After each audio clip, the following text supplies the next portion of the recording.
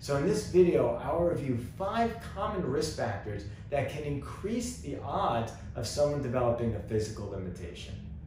Hi, I'm Dr. Edmond Cleeman. I'm an orthopedic surgeon here in New York. I specialize in sports medicine and arthroscopic surgery.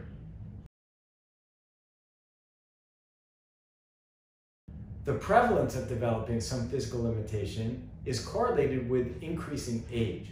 For example, those people in their 60s, about 25% of them, will develop some physical limitation with regard to walking a quarter of a mile or carrying a 10-pound bag. But this jumps to about 45% in people who are 80 and older. Additionally, about 70% of people who are over 75 have some problem with balance, and about 50% of people over the age of 75 require the use of a handrail when going upstairs, whereas those people who are under 40, that is rarely needed.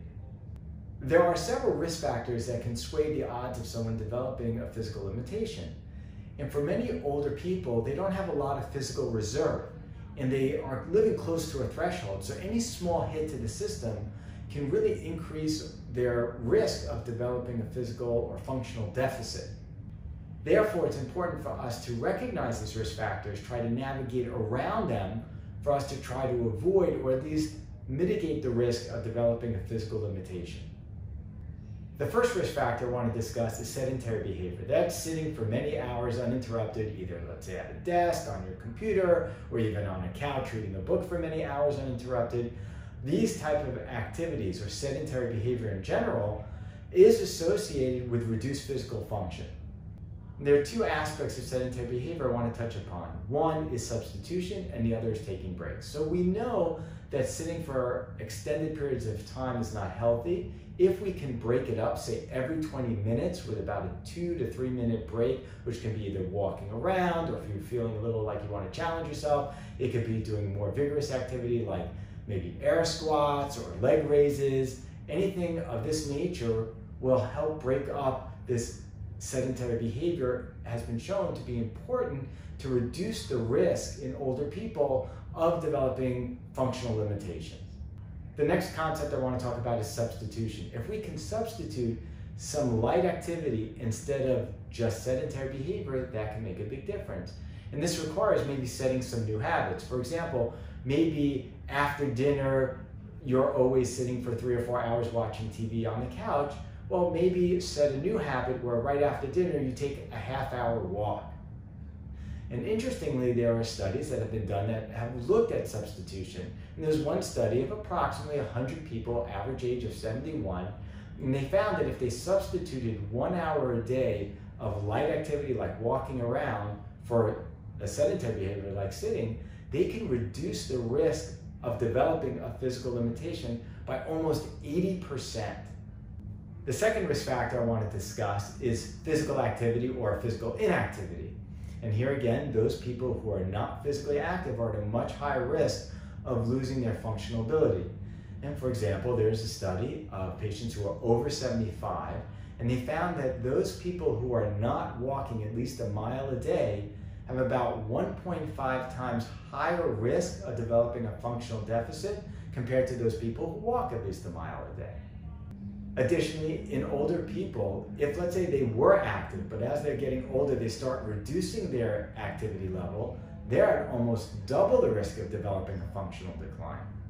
And finally, for those people who are over 70 and are completely physically inactive, they have a 5-fold risk of developing a functional deficit compared to those people in that age group who are physically active.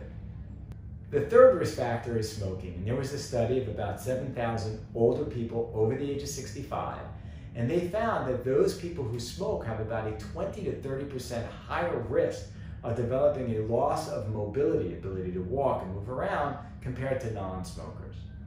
And this is probably because smoking affects so many different organ systems like the cardiovascular system and the lungs.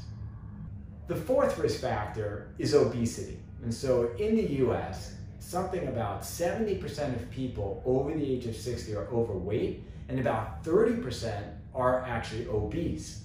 In a study of several thousand men and women over the age of 65, found that those people who are in the 80th percentile of BMI, so people who are obese, had a 20 to 40% higher risk of losing some mobility compared to those people who were in a more normal range of BMI.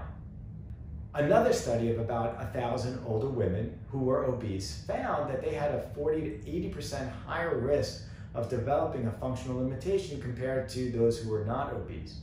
And for those women who were both obese and were physically weak or had less muscle mass, they were at a 2 to 2.5 higher risk of developing difficulty using stairs. Some of the potential reasons that obesity can affect physical function could be that the weight can put too much stress on joints, particularly older people who have arthritic joints, making it more difficult to move around. Obesity can put more stress on the cardiovascular system. So these are some potential reasons why obesity can cause some mobility dysfunction and just regular physical dysfunction. The fifth risk factor is having chronic medical conditions. So as people get older, it's very common for them to develop medical problems, and studies have found that 80% of people who are older will have at least one chronic medical condition, and something like 70% will have at least two. And these could be things like cardiovascular disease, it could be arthritis.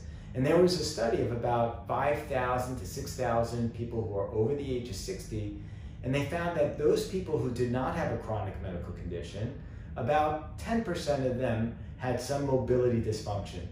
But that number jumped to about 50% for those people who had multiple chronic medical conditions. Let's wrap up this video and go over a few key points. Number one, the risk of developing a physical limitation is associated with increasing age. The second thing we talked about were 5 common risk factors for developing a physical limitation, including sedentary behavior, physical inactivity, smoking, obesity, and multiple chronic conditions. And the third and final thing that we want to talk about was changing habits. And so incorporating new good habits like taking a walk, being physically active, and trying to reduce some of the unhealthy habits like smoking and poor nutrition will all help prevent physical limitations from occurring in the future. Thanks for watching this video. If you found it helpful, please click the like button below and subscribe. Thank you for watching. I look forward to seeing you in my next video or in my office.